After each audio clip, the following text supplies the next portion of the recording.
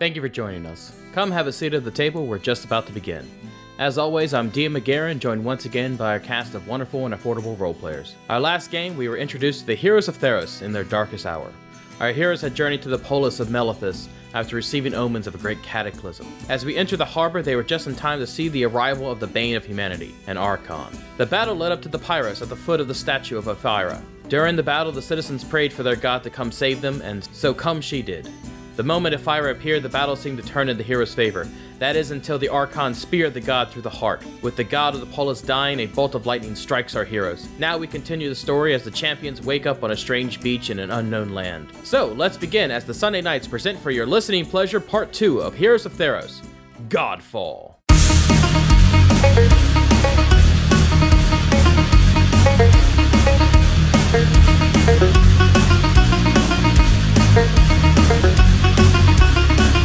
But he just laying there looks around, realizes he's in the sand, and immediately pushes his arms upward and looks around, looks to the left, looks to the right, and examines his surrounding. To your left and to your right, you see dark spiny rocks spearing out of the sand. As you look forward, you see a dark sea spread beyond you, or spread before you. Can I do a nature check and see if I can figure out like what kind of rocks these are? Are they like obsidian or... Anyways. Sure, go ahead, roll. That's gonna be a 15. They're not obsidian. Okay. The stones that surround you are slate, or made of slate. They're logos. Anybody do anything else? Ragnar will look off into the horizon, sees the seas and the stones, and looking for any type of civilization off in the horizon. So off at the horizon is just the water and the seas. As you look behind you, Ragnar, you see a wide expanse of greenery and forestry. You also, behind you, you see the peaks of what looks to be buildings. You can safely assume a small village or some type of town is beyond the forest. So, question, when Klaus is looking to the left and right of him, am I seeing the other people around me? Yes, you are all together on the same beach. Okay. Is everyone, I assume everyone's awake at this point? Yes, everyone is awake at this point. Up. Yep. Okay. So Klaus would then look at these people who he's only seen when fighting this last creature, and he would look directly at each of them and state to the general populace, "Who are you?" Ragnar speaks up. I'm Ragnar. I am a follower of Coronis. I was last in the city, and I don't remember anything. Saw a white light, and now I find myself here on this beach. I am praying to my god for another omen. I'm here as well. I am Tyrex, champion of Mogus. He'll stomp angrily while brushing dirt out of his pelt, start pacing back and forth in the surf. Do you have any idea how we got here? Archon Cowards uses his magic to send me away before I could deliver his end. Ragnar behind him says, "And what a mighty end it will be." Huh.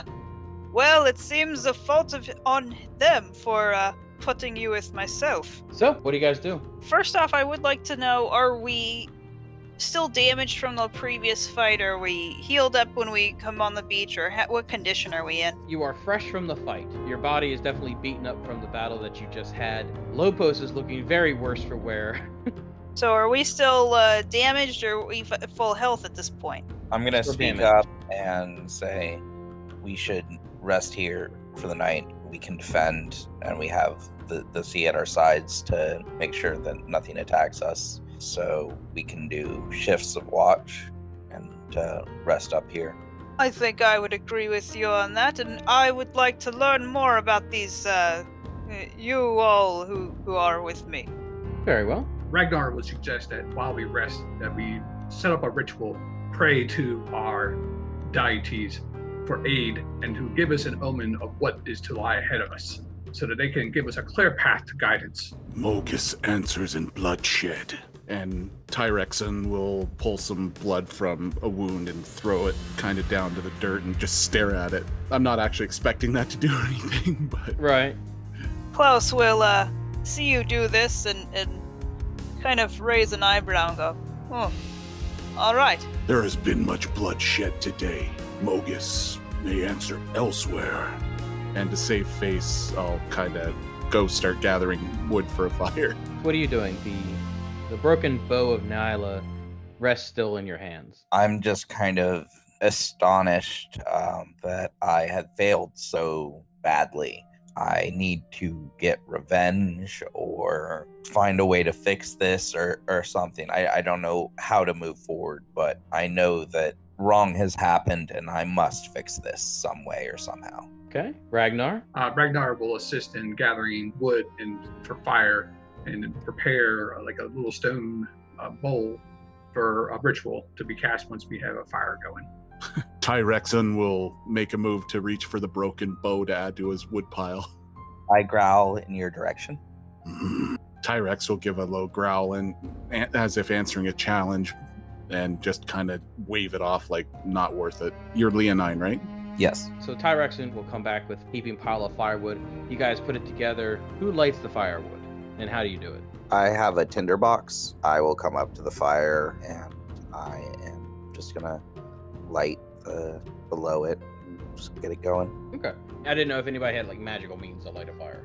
But I am gonna cut off a tuft of my fur to use it as kindling. Very nice.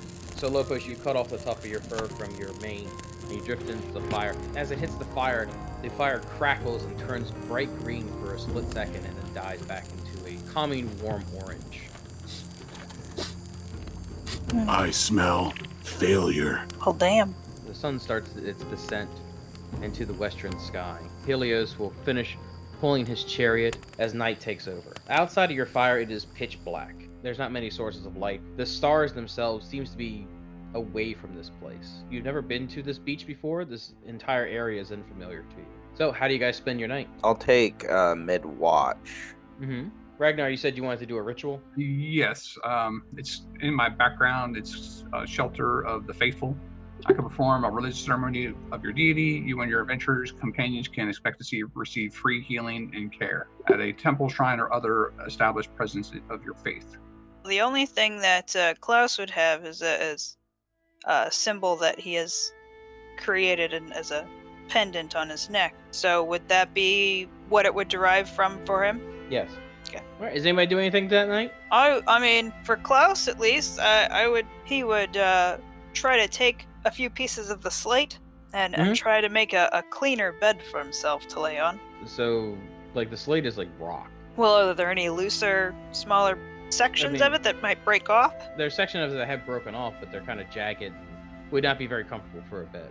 All right, yeah, and what we're doing is I'm basically doing what's called a century's rest as part of my anvil wrought characteristics, which basically means that when I take a long rest, you must spend at least 6 hours in an inactive, motionless state rather than sleeping. In this state, you appear inert, but doesn't render you unconscious, and you can see and hear as normal. You take 3 century rest. Klaus tries to find a bed as comfortable as possible. Tyrexon and Lopos kind of have a snarling match against each other. Anybody else do anything for the rest of the night? Watches. Okay. As the night drags on, you're not accosted by anything. The night is very peaceful, though very, very quiet. The only sound that you can really hear is the sound of the crashing waves upon the beach. You hear no bird calls, you hear no animals hunting at night. The silence itself can be near deafening. You're all able to get a pretty good rest throughout the night, so you guys can go ahead and fully heal yourselves. Ragnar, as you prepare your ritual, you get no answer back, though once the sun rises in the eastern sky, a loud thunder crack echoes throughout the entire area, rousing everybody from their slumber. Kronos, he speaks to me. And by gods, what does he say? Do tell him to keep it down. I shall focus more and see what omens he presents me now. As you look up to the sky, the clouds themselves are clear and the sky is bright. There are no storm clouds. The thunder sound didn't seem to come from anywhere nearby. Does it seem like it came from the village area, maybe in that direction? Nope, it was just a loud thunderclap. We don't have any direction that it might be from. Not that you know. I'm going to try this just because I can, and if it works, it works. If it don't, it don't. Sure.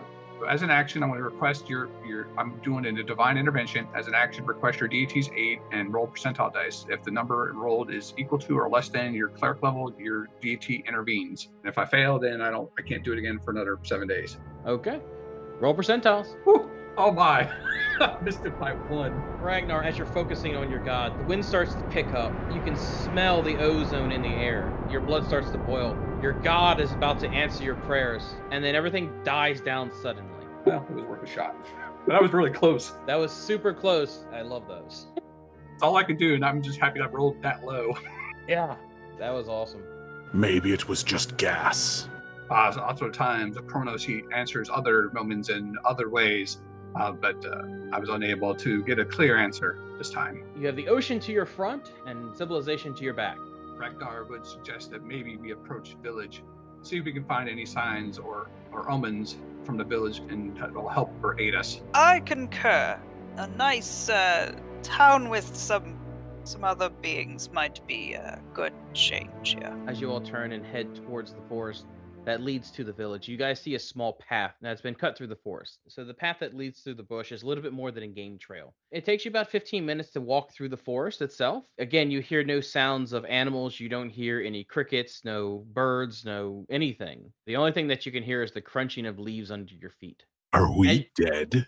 No spoilers. As you make your way out of the forest into the town, as you're looking around, you see that the buildings are cracked and been in disuse. You don't see any people. It looks like this place has been abandoned for years. But you do start to hear something. Go ahead and make me a perception check. That's going to be a 12 from Lopo. Okay. 15 from Klaus. 16 from Tyrexon. And Ragnar? Ragnar rolled a 6. Okay. Lopos and Ragnar, you hear something, but you're not exactly sure what it is and which direction it's going in, it's coming from. Tyrax and Klaus, it sounds very similar to like dice inside of a clay cup rattling around, and it's coming from further into the town, directly ahead of you. Klaus will walk on in that direction. Okay. What are the rest of you doing? I will follow behind my companions, because apparently they know better than I do what direction to go. All these people seem to want to cause pain to the guy that did this to us, so yeah, I'm following with them. Power in numbers, enemy of my enemy. As you guys walk through the center of the town, the rattling gets louder, and you come across what you assume to be the town square. You see a fountain in the center square, lined by cracked and desolate buildings. Sitting on the edge of the fountain is a woman, seems to be elderly, wrapped in rags, and she's just playing with a cup, and she looks up at you. Here to have the bones cast for you? Yes? I turn to my companions and I say, I suppose give them an odd look as he points over to this woman at the fountain. I'd like to know if I could do a religion check on the woman, see if she's a holy woman or maybe she's a medicine woman. Sure, go ahead. Nope, 11. You're not really getting anything from her. Casting of the bones sounds very familiar. It sounds something similar to an augury, like fortune telling. I asked the woman, are you a soothsayer? Are you a seer? Fortune teller, perhaps? Klaus is not familiar with these peasant ways, so he assumes that his companions know better than he about this. She rattles the cup again. Yes, that's close enough. She continues to rattle it. Care to have the bones cast? I would like to aid you in the matter if I could, to help get a correct reading from the bones. Very good. Come here. Come here. I'll approach. Very intimidating. Klaus will observe. Tyrex will stand back, muttering something about witchcraft. So Ragnar, as you walk over to her, and she'll hold out the cup and just jiggle it in front of you. All right, so I'll put my hand above the cup, wiggling my fingers as like I'm trying to do a ritual with my hands, and so that I get a spark of energy similar to what I did in the temple to cast onto the stone to provide an appropriate answer from Kronos. As you're waving your hands back and forth, she will take her other hand and then she will put it on top of your hand and then push your hand on top of the cup so you're sealing it.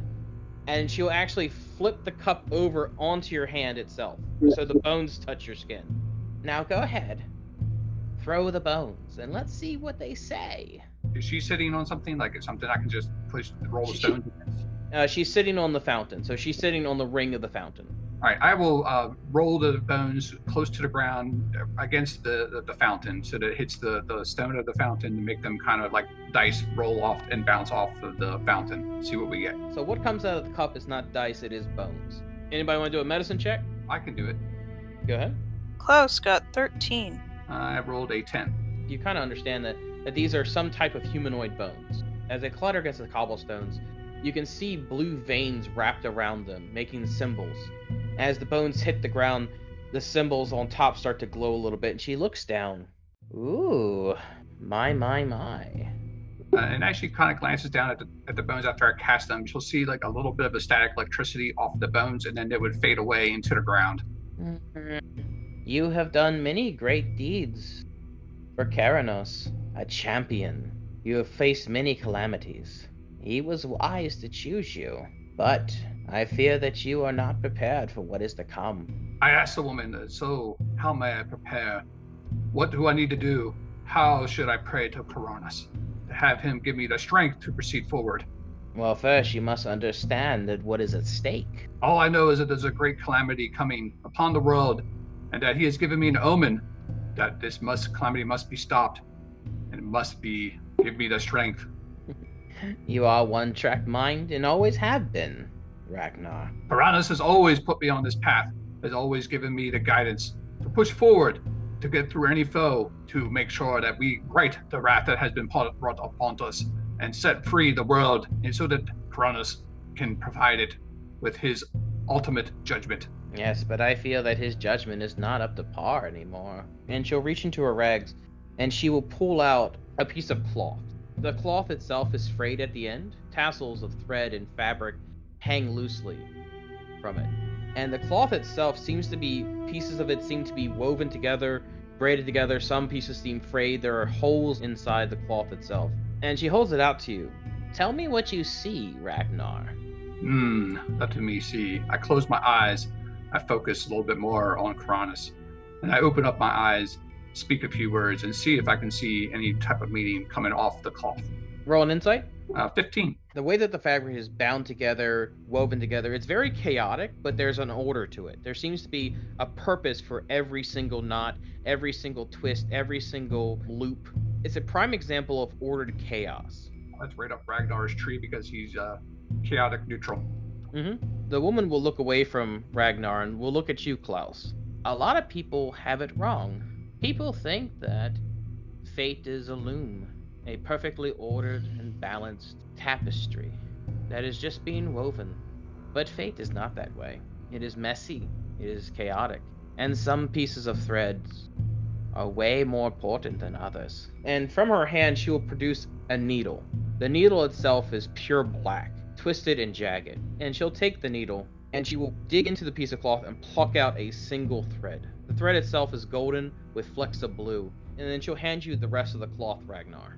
Hold it in your hand and tell me what happens. All right, I'll hold it in my hand and see what happens.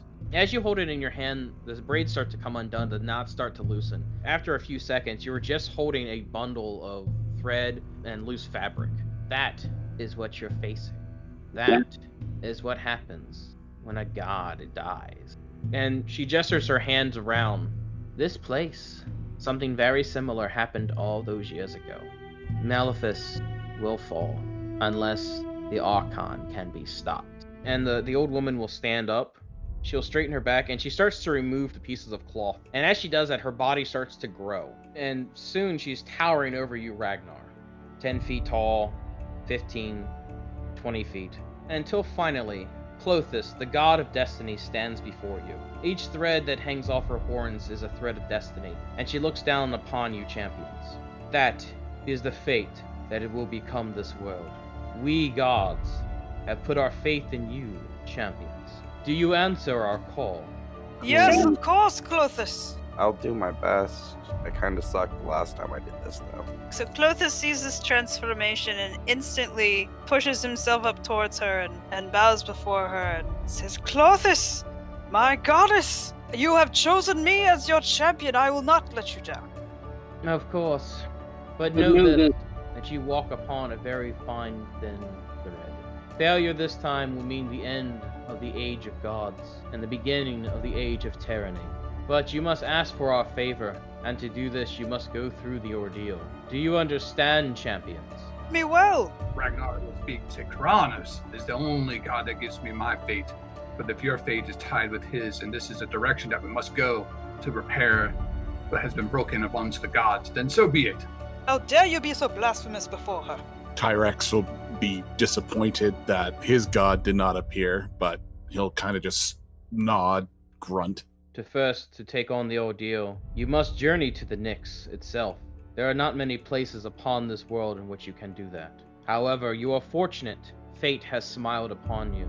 This island has one such place. You must go to the shrine of Nithos, But to do that, you must get help. There is an evil on this island that prevents your entrance to the Nyx. A giant of slaughter and death. Yes, I am. Oh. Defeat this giant, and the path before you will be opened. It will be a good hunt. We shall do whatever needs to be done, my goddess. I have faith in you, Klaus. I have faith in all of you. But do not fail us. If you reach the Nyx, then we will greet you with open arms. But we will also greet you with your greatest of challenges. And then she will disappear. As she disappears, Klaus will stand upright and look upon his companions and say, "You see, my goddess has helped us bring us here. We should go where she leads us." No, your goddess merely pointed her finger and you leapt like a bitch in heat. I don't see yours anywhere. He's too busy to appear. Ragnar, Lopos? Ragnar says, as long as Cronus drives me, and I believe that our fates are intertwined, that this is the best solution possible to battle the cataclysm that has come before us. I shall follow. Yeah, and don't take what this cow has to say to heart. As close as this appears, directly behind her, you notice one of the buildings has been completely destroyed. It's just ruins. As you look upon it, you see scorch marks and you see cracking. Some type of devastation has happened to this building. All the other ones are desolate and cracked, but this one has completely been destroyed and demolished. Okay, so essentially as soon as she leaves, we all kind of see this from behind her? Yes. Okay, so Klaus in his goddess high, he's sitting here goes, "That building! There must be something there! Come look!" And runs over and goes to examine it. Okay. What are the rest of you doing? Well, that explains the lightning. Ah, very true. Maybe Cronus has sent us an omen. As you guys head to the building, it has been completely destroyed. Scorch marks surround the columns that have not been entirely decimated. And in the center of the building, you see a giant footprint. It's been scorched into the ground. Daze's footprint. Is it just one footprint or are there other footprints? Is there anywhere else that does it go away from us in a direction? It's a singular footprint leading away from the town. Go forward and see if we can find any other footprints. Sure. Lopos, go ahead and roll me a survival check. And the rest of you can roll investigation. That's going to be a 7. Ragnar rolled an 11. Okay. Tyraxon investigated with a 15. So Klaus investigated with a 3. He's very gently attempting to pick things up. So, Klaus, as you're carefully examining the area, ignoring the footprint, Lopos, you've just been out of sorts ever since the bow has been broken. Your heart's not really into it. Ragnar is spending his time investigating the sky to see if there's any more omens. But Tyrax, you being part of the wilds, you're like, oh, there's the tracks. You see the tracks leading to a small valley that leads away from the town. By the size of the footprints, Tyrax, you're assuming that this creature probably stands close to 2 stories tall. Finally, a challenge. And I'll go stomping off in that direction, snorting wildly. All right, so Tyrax gives out his small little battle cry, leaving Ragnar, Klaus, and Lopos to their devices. If he's tramping off in a direction and seems to know where he's going, I shall follow Tyrax. All right, so the 2 Minotaurs head off. Klaus, Lopos, what are you 2 up to? He's looking through and he doesn't really know how to look for things in a messed up area, so he sees them go off and he takes the excuse and goes, yes, I think we should go that way also, and goes and follows them. Using the tracking of Tyrax, you guys head into a valley. Everywhere that this path leads, you see nothing but destruction. Trees have rotted and withered away and broken down. It's just a path of destruction, rot, and death. The closer you get to the valley, bones start to litter the ground. You see humans, you see minotaurs, satyrs. It seems almost like a battle took place in this area. The valley gets narrower and narrower, and as you look into the distance, you can see a massive creature walking back and forth along the valley, pacing himself. You said there are minotaurs around here? Minotaur bones. What do you do? At the sight of the bones, as I see that there are minotaur remains here, I become very, very irate and angry, and I speak to Tyrax. Say, this is by far, he has destroyed our people. I cannot wait for us to get into battle. These are not my people. They were weak. Mogus guides my hand. And Cronus shall support it. So I would like to do a survival check and check the bones. What are you checking for? Maybe cause of death. If I see like if they were like stabbed through the chest, the chest piece would be like broken, or if they were like pretty much intact, that would mean that they like died other means. So pretty much I'm trying to figure out like cause of death. Blunt force trauma. Would you roll for survival? Critical 20, making it 25. Okay, so you roll a 25. You start to pick up the bones, and as you pick up the bones, they start to crack and break off in your hand. The bones themselves are very brittle, but it doesn't seem like they're that old. They're not bleached black. They seem to be kind of gray and ashen as you're looking at it. Some of them have been smashed and trampled, but a lot of them look like they just withered away and died. These Minotaur were not killed by normal weapons. I say that to the group. Okay. What are the rest of you doing? I am following Tyrex. So you see this creature walking back and forth through the valley, standing nearly 2 stories tall. So his skin seems ashen, and you see the nicks divot parts of his body. Skulls and bones hang about his flesh, almost like a suit of armor. His eyes are sunken in, and you can see 2 globes of white. He doesn't seem to notice you guys at the moment. He's just walking back and forth through this valley. Around him, you see stone hands litter the ground, and massive metallic swords. Everything else around it seems to be broken and destroyed. How far away are we from him right now?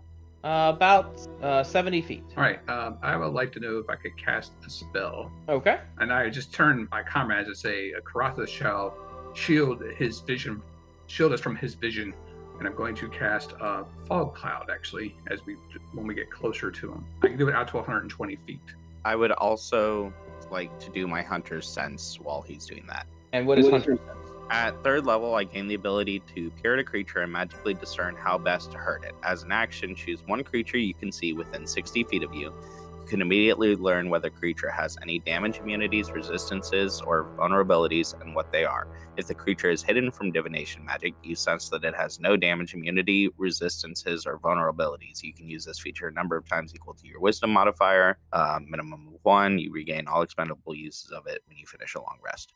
And it doesn't require any save or anything? Oh, okay. So damage immunities, it is necrotic and poison is its damage or immunities, and it has magic resistance. I suggest we take this thing on old school style, I say to the rest of the group. All right, so I would like to place a fog cloud at least 20 feet from these rocks right here. Okay.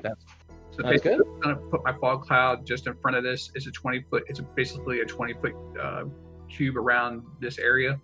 So that way we can use it to kind of conceal ourselves and get closer to these rocks so we can get a closer advantage on this giant.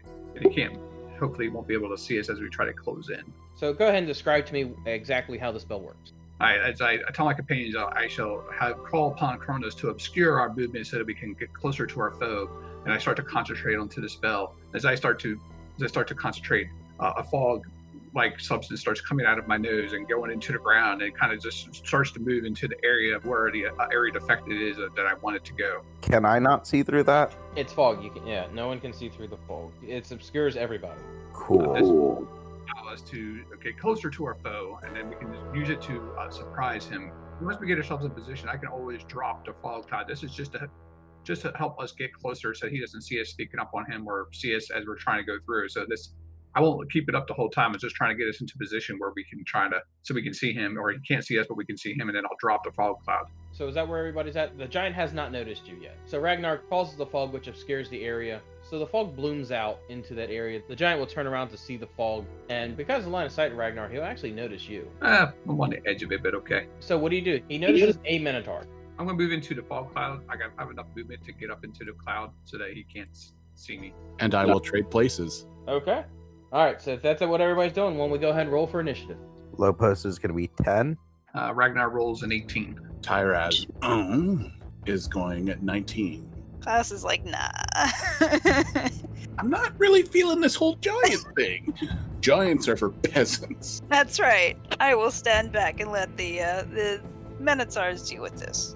I put up the fog cloud for a reason if you guys wanted to hide into that. Okay, so Tazrung, you are up first. I will begin by taking a standard move, which is 40 feet, because I'm a Minotaur, and raging. Okay. I will then hold my action for whenever he gets within range. All right. Ragnar, you're up. I'm going to move up here in front of this rock in the fog, and then I'm going to do a bonus action and cast Shield of Faith on myself. All right. Shield of Faith? Yep, so that makes my armor class a 21. All right. Anything for your action? My action for right now, and I'm going to keep this fog cloud up until people can get up into here and secure themselves. Next up is Lopos. All right, so I am going to head 45 feet west, and I'm going to shoot my longbow. Fire away. Before I do that, I'm going to cast Hunter's Mark. Okay, bonus action Hunter's Mark. So you're going to cast Hunter's Mark upon the giant? Yeah, and then I am going to shoot him with my longbow. All right, roll for attack. So does a 24? Yep, 24 will hit. All right, that's going to be 3 piercing damage.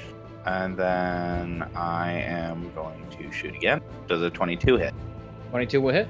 And that's going to be another 7 piercing damage. Okay, sounds good. Roll 2d6. 6.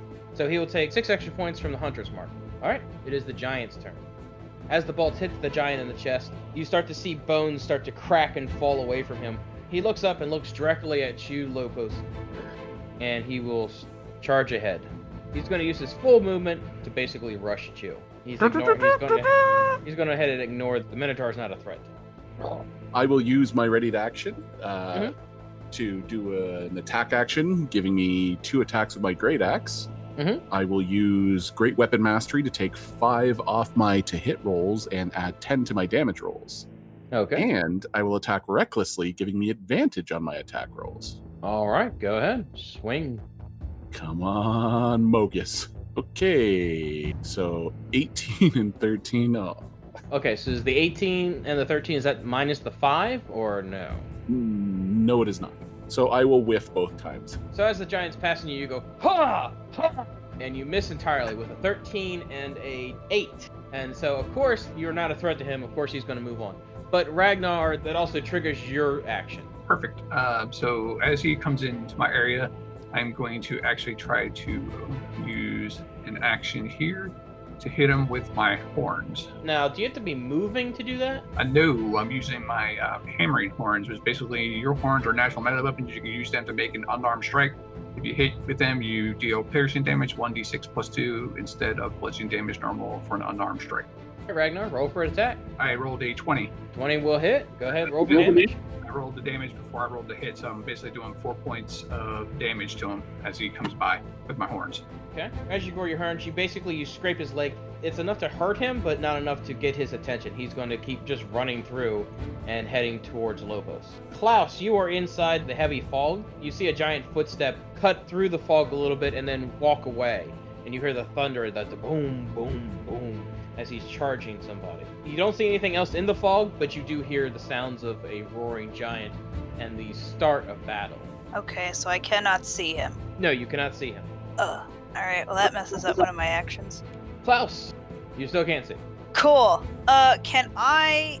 Yeah, I'm thinking I could move out of the fog area and to where I can... Just to where I can see him, so I imagine they'd be about right here outside of the circle. As you move out, you see the giant's back towards you. He has his fist raised about to slam upon Lopos. Okay, so I want to cast command on him, which will allow me to speak a one-word command. And I want to command halt. Go ahead and describe what you do.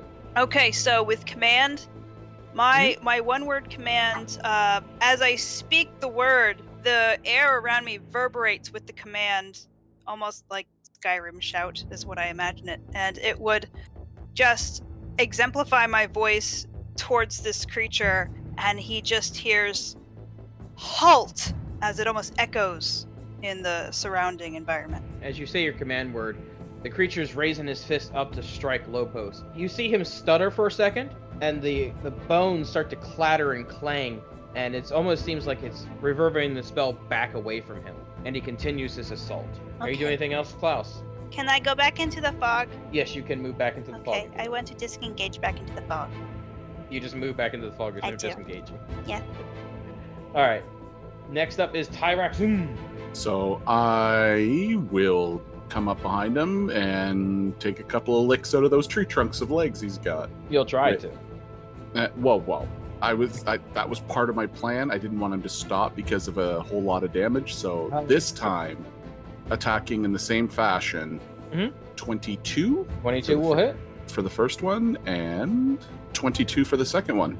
Both will hit. So how much damage for the first attack? 24 for the first one, 17 for the second. As you wail away, the bones that clamor up its legs, they start to break away. Little bits of shrapnel. They don't do any damage, but they sting, and little flecks of blood coating your fur. Blood rain! As you bring back your axe, the bones start to cover the body up again. But before they do, you see very toned, very beautiful marbled flesh. Then the bones will cover it back up. Anything else, Tyrex? No. Okay. Ragnar, it is your turn. All right, at the beginning of my turn, I like to drop my concentration on Fog Cloud because there's another spell I'm going to cast that's going to help my friends here. I'm going to move up to here, and then I'm going to cast a spell at 5th level. I'm going to cast Spirit Guardians. Ooh, that's just a fun spell. You call forth spirits to protect you. They flip around you in a 15 foot to a distance of 15 feet for duration. If you are good or neutral, the spectral forms appear angelic, which they do, because I am chaotic neutral. And then basically an affected creature's speed is half, which right now I'm just affecting the giant, but all my friends are unaffected that are inside the 15-foot duration. And then he has to make a saving throw, wisdom saving throw, or suffer 3d8 or that much damage at 40 casting at 5th level. Where are you putting the... I'm putting it like right here, because that way it protects Tyra, and then also includes Klaus, because it's a 15-foot radius around. Yeah, that you got it right there. All right. He'll take that for all, as when he starts his turn in that area. Okay. So an angelic hoplite will appear before you, radiating energy away from it. And that's Guardian Spirit? Spirit Guardians, yes. Spirit Guardian, sorry. I apologize. He's only going to take the radiant damage, which is going to be the 19 when he starts his turn in there. And then basically all the little creatures are going to have like an electronic energy flows around this little 15-foot radius. So once it starts its turn, it makes a wisdom saving throw. If it fails, it takes damage. If it succeeds, it takes half. Correct. So yeah, you'll do that at the start of your turn. I just rolled the damage so you know what it would be. Okay. Lopos, at the start of your turn, I need you to make me a Constitution saving throw. 13? So 13 will fail. Is this poison? No, it's not poison. Are you sure? Because I have advantage on saving throws against poison. It's not poison. So any creature that starts its turn within 10 feet of the creature, there's an aura about it. So there's an aura of necrotic energy about it. As the creature walks up to you, this feeling of dread and loneliness hits you, and it starts to suck your life force away from it into the creature itself. You're going to take 12 points of damage. As you take the damage, you see some of the skeletons look up at you. They start to put out their hands as if trying to invite you in. What do you do? No, thank you. I am going to do what an adventurer does when fear goes charging at him. I'm going to roar angrily at the giant. Okay. And I am going to use my daunting roar. I need him to make a wisdom saving throw.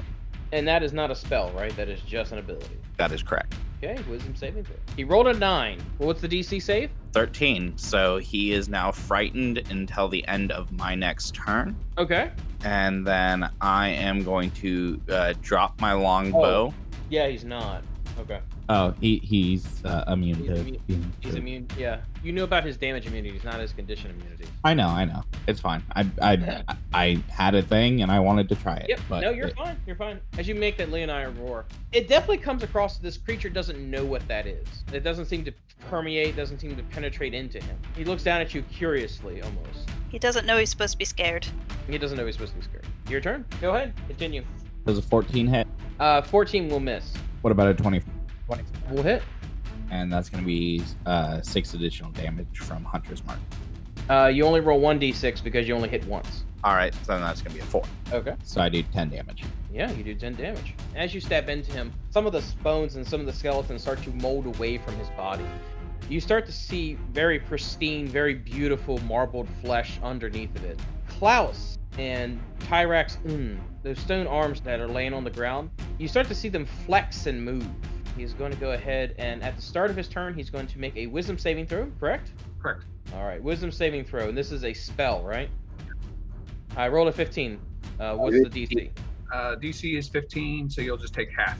All right, he'll take half damage. So damage was 19, correct? He'll take 9 points of damage. That's radiant damage. Ooh, okay, radiant damage. Very nice. He'll continue to wind up his fist. he'll punch straight down at you, Lopos. 24 to hit. Yeah, that'll hit. So you're going to take 15 points of bludgeoning damage and 15 points of necrotic damage. Tyrax, as he punches down at Lopos, he's going to bring his foot up and swing and kick up at you. 24 to hit. Miss? No. You're going to take 17 points of bludgeoning damage. You are raging, so you take half of that, correct? Correct. So you're going to take 8 points of bludgeoning damage, but you're going to take the full 6 points of necrotic damage. I've known maidens who hit twice as hard. Okay. Klaus, it is your turn. You're within 10 feet of the creature. I need you to go ahead and make me a Constitution saving throw. Klaus All right? got 23. So the ability will not affect you for 24 hours. You're completely immune to it. It's your turn, Klaus. Okay, I'm going up to the big thingy majigger, and I'm going to use the double-sided scimitar to attack him. Double-bladed scimitar, I rolled a 17. 17 will hit. Okay, and then... So go ahead and roll for damage, and then add your branding smite to that. Okay, I rolled a 9 for damage, and then do I just like the smite in the attack damage thingy? Yep, just select the smite. Go ahead, roll 3d6. 9. All right, 9 points. Now is that 9 extra points from the other 9? Yep, you've already hit it for 18. That's one attack, so go ahead and roll again. Now your branding smite has been burnt, so you can't use that anymore. That's understandable. All Alright, right, go so ahead. going back, and I rolled a 14 with the scimitar. 14 will miss. Okay. Well, I got him at 18. That's still pretty good. Yep. Okay, Ragnar, it's your go. I'm going to cast a spell. I'm going to actually cast my spell at 3rd level. It's going to be Shatter, but I'm going to cast it over here to the left of the creature because I don't want to impact my friends because it's 10 feet and each creature within 10 feet has to make a saving throw. So I'm just going to focus it over here so it doesn't hit my friends. But it'll still Appreciate that. What's the DC? DC is 15. Constitution saving throw? That Shatter is Constitution saving throw. 21. Okay, but you're still going to take half of this damage. Yep, go ahead, roll for damage. You're going to take half of 25 points of thunder damage. Perfect. So he's going to take half the damage, but even though he takes half the damage, the spell reverberates through his body, and the bones that crawl up around his body start to shudder and break apart. You start to see pieces of shale fall down from him, exposing more of that marbleized skin. The hands will start to flex and bend, and you start to see them shudder and lift themselves off the ground. Ragnar, go ahead and make me a Constitution saving throw. I rolled a 15. So you failed that, so you're going to take 14 points of necrotic damage. Lopos, it is your turn. I need you to make me a Constitution saving throw as well. What'd you get, Lopos? A 6. You know, the highest score possible. Gotcha. 7 points of necrotic damage. Your turn. All right, if I could, I'm just going to roll my damage for my Spirit Guardians because it's still up. Sure. It's his turn next, so you can roll at the start of his turn. Oh, wait. Okay. Lopos? Is it possible for me to throw my sword at him? Yes. And how would I do damage for that? It'd just be a straight D6. Okay, then I am going to throw my short sword at him. Okay. And then cast Barrage. All right. So he needs to do a dexterity saving throw. Okay. 17. Actually, everyone in a 60-foot cone must succeed on a dexterity saving throw. So I need Tyrax, Ragnar, and Klaus all to make dexterity saving throws. Okay, I do not succeed. I rolled a 10. All right, so that's going to be 13 damage to everyone who failed. Okay. Klaus got a 6. Yeah, so All right. you got damage. 13 points of damage. Anything else you're doing there, Lopos? And then my Hunter's Mark damage. Okay. Good roll. All right, so that is going to be. And did the giant save? Yes, the giant saved. So that would be 7 damage. Yep. Or 6 damage. 7 damage. All right, so that would be in total 15 damage. Yep. And that'll end my turn. Okay. So he's going to make a wisdom saving throw against the radiant damage. Oh, he got a 7, so he takes full damage. He's going to take 22 points of radiant damage. He's definitely not looking good. The bones on his body start to fleck and shale away. The hands around him, they start to lift and hover off the ground. 2 of them will fly towards him. They'll hang in midair over top of his head. As he turns to meet you, Klaus and Tyraxun, he'll go down to punch at you. And when he does that, the stone hands will actually grab onto his fist and try to hold him back. So he's going to roll with disadvantage. Unfortunately, he still gets a 21 on you, Klaus. You're going to take 18 points of bludgeoning damage and 9 points of necrotic damage.